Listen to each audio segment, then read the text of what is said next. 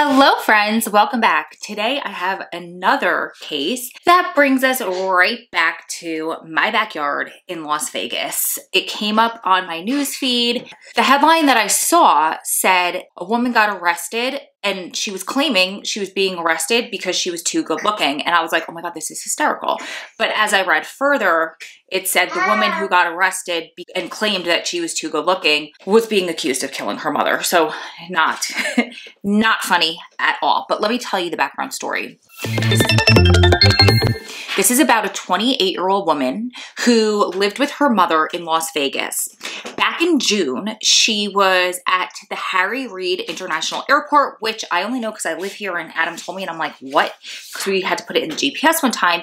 Used to be called McCarran Airport, and they recently changed the name of the airport to Harry Reid International Airport. I don't know why. It's a little confusing. Ms. Bustami was at the Chili's Tex-Mex outpost at the Harry Reid International Airport, and she left without paying her bill. Do you still say dine and dash nowadays? Because that's what we used to say when I was like, I don't know, 8th grade, 9th grade, high school. Skipped out on the check, however you want to say it. Chili's workers called security. They find her at the security check-in point, and she's telling I'm sorry, I'm laughing. It's not funny.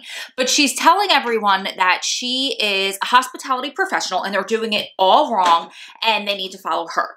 Of course, any civilian who claims that she is a security professional or a hospitality professional is messing up what they're trying to do. People are getting annoyed. The people that are working there are getting extra annoyed because they can't do their jobs. People are getting upset. They're delayed. You know how it is. So the cops find her and she's like, oh, here we go again. You're just picking on me because you've just never seen anybody so good looking. I'm way too good looking.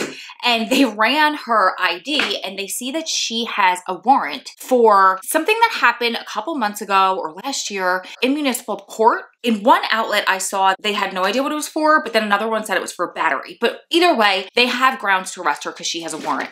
So as they're arresting her, she starts threatening that she's gonna spit on all of these cops. She starts calling them perverts. And she says because they've never seen anybody as good looking as her, that they were all pervs because they were looking at her funny and they were trying to R her. She was extremely belligerent. The cops in their report said that she appeared to be intoxicated. And I'll share my thoughts on that in a minute. If I had 1 ounce of this woman's self-confidence, I mean, granted, to me, it sounds like some sort of substance misuse disorder mixed with serious mental health issues. But if I just took steps out of my shoes and like just that, minus all of the other stuff, especially postpartum, my God, I'd be in a much better position in life, as we all would. But let's keep going with the story. They had grounds to arrest her and they booked her on misconduct charges for the Chili's incident at the airport. But now this woman has way bigger legal issues. On Wednesday, October 26, 2022, she's believed to have called police in the middle of the night. So at 2:30 in the morning, she calls Las Vegas police and she's like, I think my mother's dead. As the dispatcher starts asking questions, she hangs up. Click, done, disconnects the call. Police were dispatched to the residence on Juneflower Lane. I believe it was Juneflower and Jones. I doubt you care unless you live here. But they found a 62-year-old woman who had multiple deep lacerations from a piece of broken glass, and she was pronounced dead on the scene. They said that there was tons of blood. It was a pretty brutal and gruesome scene. When the officers got to Juneflower Drive, they found 62-year-old woman dead. Officers say she had deep lacerations and that there was a lot of blood at the scene. Homicide detectives were able to quickly determine that this victim had been involved in a brutal dispute with her daughter. Later, the daughter was identified as 28-year-old Hend Bustami, the self-professed beauty queen who claimed she was too good looking, and that's why she was being arrested back at the airport in June. On October 26th at around 5:30 a.m., Highway Patrol near Barstow, California stopped Hend Bustami and she was arrested. And what's really sad and crazy about the story is when she was arrested, she broke down and she said, I think I killed my mommy. So to me, that just shows major ups and downs and mental health issues that this girl was suffering from. Neighbors said that it wasn't uncommon to hear all kinds of noise and fighting coming from the house. One neighbor said that they knew once the sun went down, they were going to hear fighting all night long between the mother and the daughter. Another neighbor said that this wasn't the first time that police were called to the Bustami household. It appeared one day, allegedly, that Hend had started a fire. Firefighters responded to the scene, but also police did, and he recalls seeing Hend standing at the end of the driveway in handcuffs. As neighbors started to hear the news, some tell me they were shocked, but that this was not the first time police were here. She was in handcuffs in front of the house. Fire trucks came. I'm guessing she started a fire.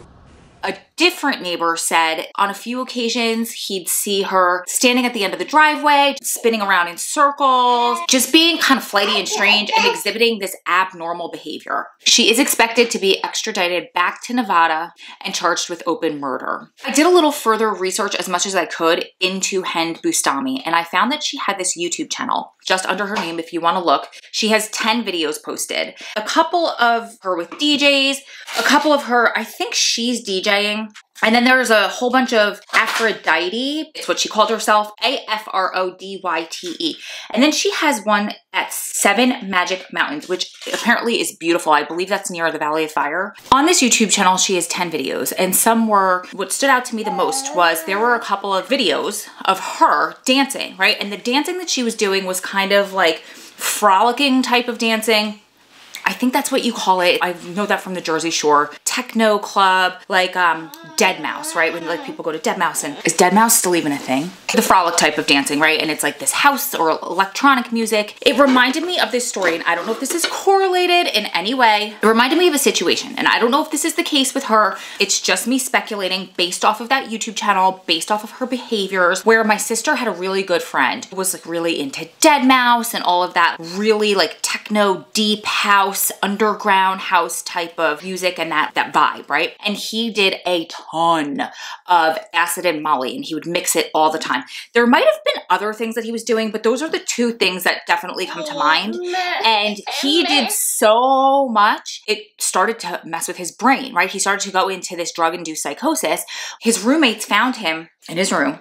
He hadn't been out of his room for like 2 days. He had written all over the walls in Sharpie, like literally there was not an inch of the wall that wasn't covered. They tried to get him help. They tried to get him to stop, called his parents. A couple weeks later, they find him on the beach with a stack of books, walking down the shoreline, just reciting weird lines of what he, I guess, thought was poetry, but it was like gibberish. It made no sense. And he was talking about saving the world and this and that. This seems, in my opinion, very similar, that she's going through some sort of mental health break, a psychosis issue. I think it's, in my opinion, this is just in my opinion, this is just based off of the minimal stuff that I've seen, that I think that she definitely has severe psychosis, mental health issues because of the YouTube stuff and what I saw with her being like into the DJ scene and house scene and the underground house scene.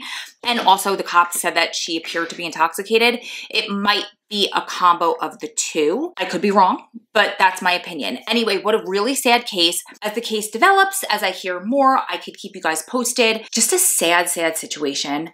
Okay, I will be back with more for you guys. Let me know in the comments below what you guys think about this case. If you guys have other cases you want me to cover, totally cool. I'll do that for you, or anything you want me to know. I love you guys so much, and I will see you in the next one. Mwah.